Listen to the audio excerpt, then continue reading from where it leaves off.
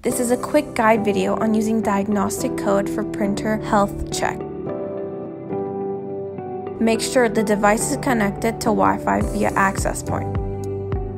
Launch HX Manager and enter access point or router IP address found in the OLED display of your printer.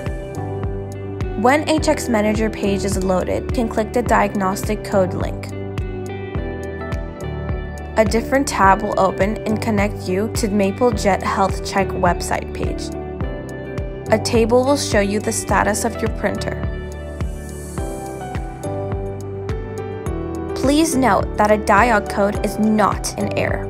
It provides a warning or a fault alarm that is detected, which may lead for the printer not to work properly. When the beacon is red, it means there is a fault, and if it's yellow, it means there is a warning.